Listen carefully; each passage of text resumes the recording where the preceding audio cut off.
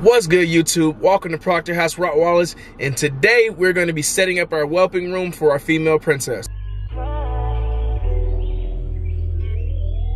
So as you guys can see, we are in the car again. I decided to come to the Tractor Supply that's around the corner from me.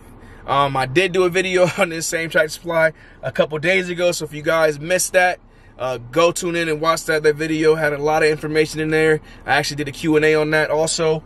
But yeah, decided to come back here. There was a small dog kennel that I feel like would be the perfect size to fit inside of my my whelping room, to keep my adult female separated, or let's say since I still do have Achilles at the house and Princess is going to be having her puppies within the next 7 to 8 days, give or take. I do not want those, him to be able to, or well, I should say, I don't want her to be able to get out of her whelping box and potentially go mess with him, or vice versa in the future. When I have, two females pregnant at the same time, we're able to keep them separated and safe at all times. And then also, like I said, I'm going to be setting up the whelping room. I set it up before for our unique litter, but I still had to use that room as my office also. So I don't know if you guys seen where I had the desk at, where the what is that, my incubator is on. That is still a huge L-shaped desk, and it's still taking up more than half of the room. So we're gonna get rid of that because it's so hard for me to keep it clean, because I'm still doing all of my paperwork for my other business with that desk. So probably about 2-3 times a week, I literally have to go back and clean it completely. So what we're gonna do is get rid of that big desk, bring it, probably go to IKEA or even Walmart and get a cheap desk, so that way I can still have a place to do some type of office work, but nothing that's gonna, get cluttered up and a lot of mess. And then I'm gonna get another desk or table or something small to put my incubator and organize, all my puppy towels and all that good stuff a little bit better than what I got to organize now.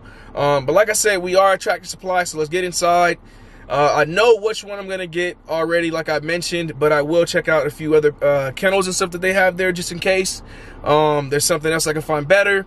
But let's get to it. And they actually have the dog food today, but I'm not gonna get any right now, but I'm just happy to see that they actually have it in here.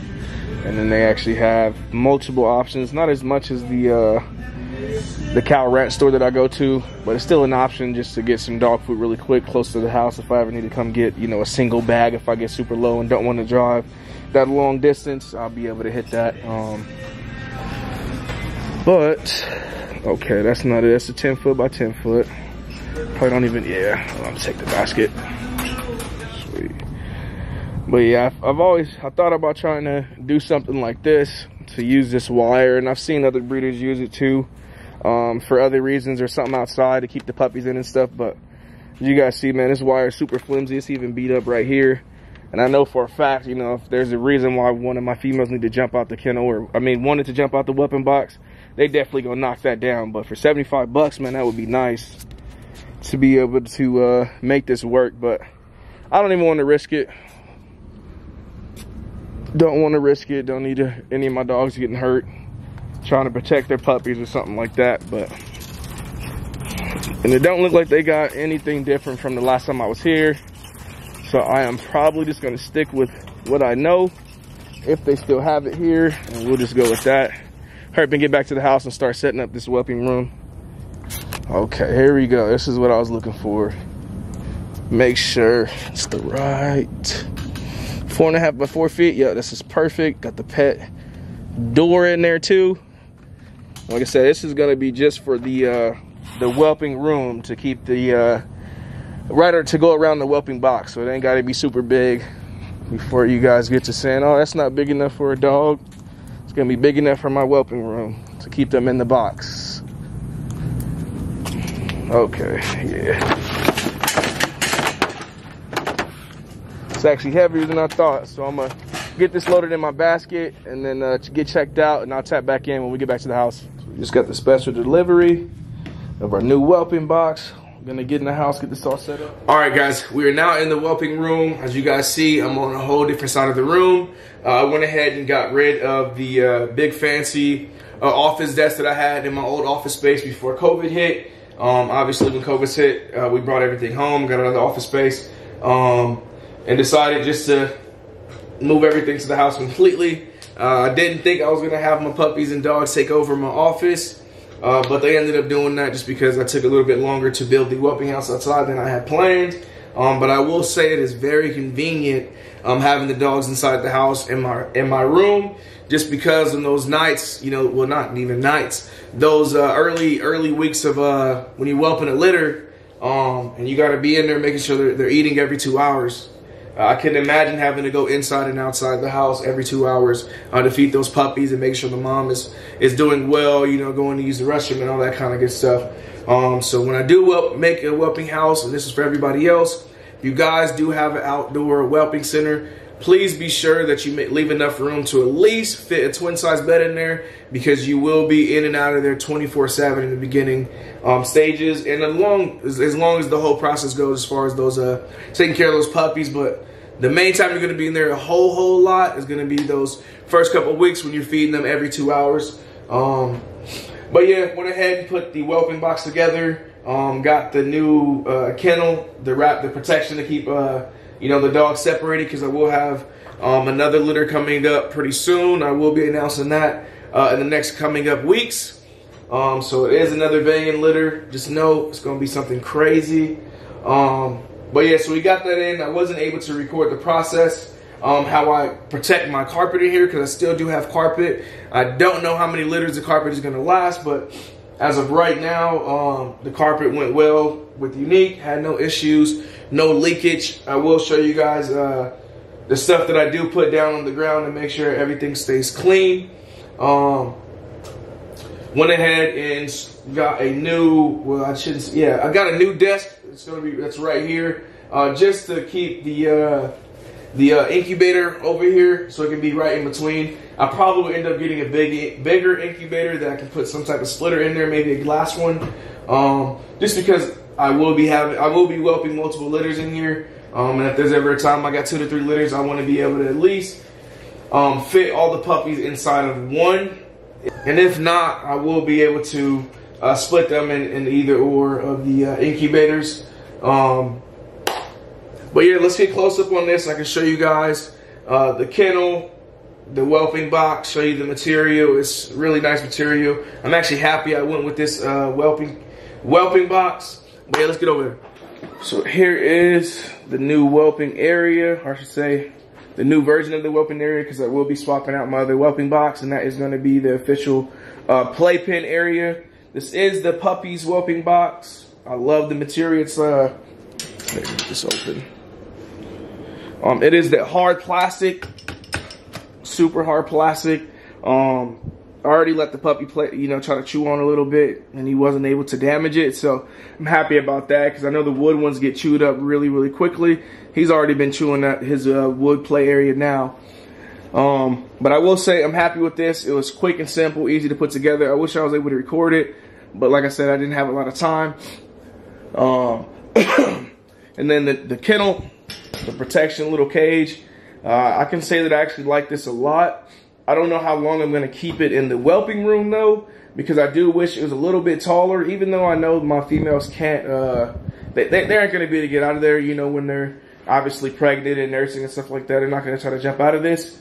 But just in case, you never know, later on down the line, let's say when those puppies are 5 to 6 weeks old and those females are starting to, you know, get a little bounce back, a little pep in their step, and they want to jump out of here, I just want to make sure I can keep them separated. On top of that, I don't like that I have to always open this to get inside of it, and I don't want to be, you know, leaning down to get up under there at 24/7. You guys see, I do got a little wall art. Shout out to my wife. She got me this right here for my birthday. We do have a big banner that's actually going to be, that's being made right now, and it's going to go across this whole wall. Well, let's say this little back from the window there to the corner of that wall. So we will have a nice banner there. You guys already know, incubator. Love this thing. If you guys are a breeder, you do plan on having, even if you only do 1 or 2 litters a year, I would say invest in a nice incubator, because it is a lifesaver. We got our young pup Achilles over there, 6 weeks old, doing great, super playful. You know, you guys will get an update on him. We call it a pup date here. You see that boy? Big old excited boy. So we just got Princess in here. Show you her laying down on her nice little area for her. She actually loves it. She's getting acclimated very quickly. Let's go ahead and get in there and show you her belly. You know, she's gonna try to come out. You see, this is what I'm talking about. I gotta get used to not being able to get in here going that way. It's pretty simple to get in and out of here. Hit that latch right there. You gotta come over here and hit this. Opens right up. What's up, mama? You guys can see, belly's getting big. She's growing great. Super loving girl. Trusting. She trusts and loves me like crazy. I haven't had her. I haven't even had her for 2 months yet. Oh yeah, I can feel puppy right here. That's actually pretty cool. You guys probably won't be able to see the movement, but there's something right here. Yeah, he was definitely popped. Yeah, that's definitely a puppy. I feel him moving now, but yeah, we love her here, man. She's an excellent female. But I want to give you guys a quick update on her before I show you guys the material I use in her whelping box. Yeah, make sure that's clean. She is doing well though. What's up, mama? Look at her, big girl. Excellent lover. What's up, girl? Happy female. So for the floor layer, the bottom part, I use this clear plastic protector. You would typically see this, probably painters use this to make sure the floor doesn't get any paint on it or any liquid. So what I do is I lay a layer of this down, double wrap it down there, and then I come right behind it with the tarp. You guys see, not the thickest tarp, nothing super crazy expensive either. I got this tarp at Lowe's for like $6.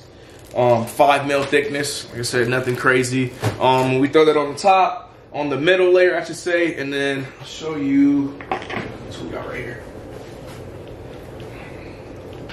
And then this is the material.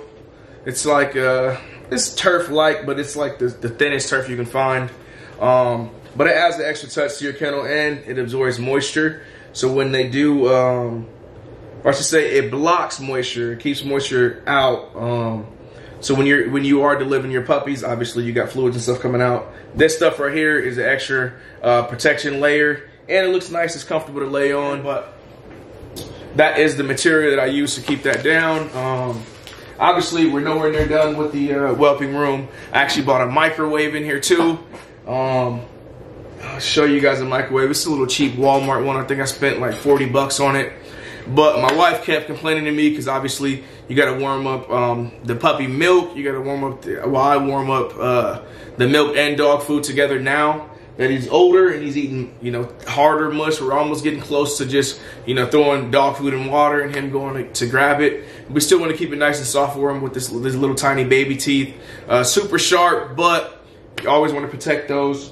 But my wife, she kept complaining, saying that our microwave smells like dog food, so went ahead and got a microwave to bring in here. So I'm not sure where I'm going to place it, but you guys obviously will see that in the future once we get the whelping room completely done.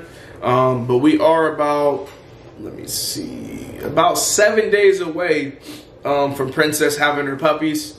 Give or take, probably 7 to 9 days, give or take, because we did breed her multiple days. But we're super excited about this litter.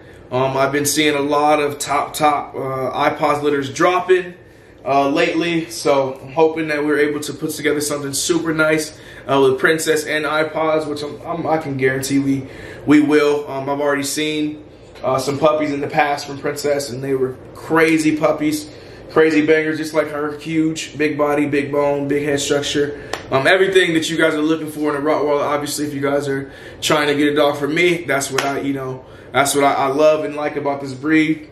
So we will be able to get you that. Like I said, we have another litter. We're going to be doing the breeding in the next couple, probably about a week and a half, because she just came in the heat yesterday also. And that is going to be a surprise female for you guys. Huge, huge surprise. Crazy, crazy top. World-renowned producer. Proven all around. Once you guys see who she is, you guys will know her automatically. For a lot of people who are in the dog world, as far as breeding and stuff like that, looking for quality, she has produced a lot of top studs. across the world also. But as you guys know, Achilles just turned 6 weeks old. It is time for him to get his first set of shots. Well, his first set of shots. So we will get his shots going, and then I'll do a nice little video clip and have him on my new little pop-up desk that I bought, just a little Walmart cheap one. It's because I know it's going to be getting a lot of spills on this desk. All kind of crazy stuff when you're taking care of multiple puppies at one time. But yeah, so we're going to get him on this desk right here, get a nice video of him. So let me go grab him, get the shots out, get everything ready, and we'll tune right back in. So here is our pup, 6-week-old puppy, Achilles von Proctor house. Oh my gosh, this boy loves to play so much. As you guys can see, we have been practicing with stacking him out.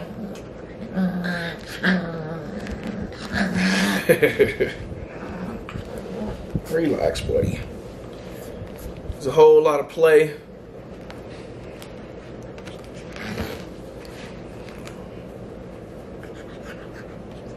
Need to get his little treat. Huh, buddy. Huh, buddy. Huh, buddy. A little rough boy already. Loves to play. Since he is a solo puppy, he only gets to rough play, obviously, with me, my wife, and my son. So he loves it. And we've already been teaching him, you know, how hard he can bite down, you know, when it hurts. So, biggest thing is you want to make sure that there's not any air inside of your syringe. There we go. And just like that.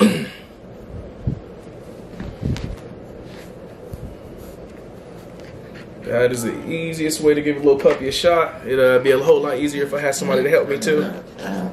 What's up, buddy? This little boy loves to play. What's up?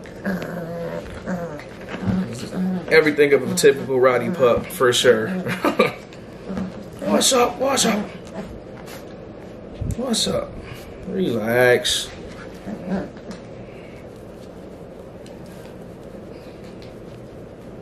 But yeah, that is the end of the video. I appreciate you guys tuning in. Make sure you guys do subscribe to our YouTube channel. And make sure you hit the bell and turn all post notifications on so you can get notified when we drop every video and reel. Also, make sure you guys follow us on Instagram and Facebook at Proctor House Rottweilers.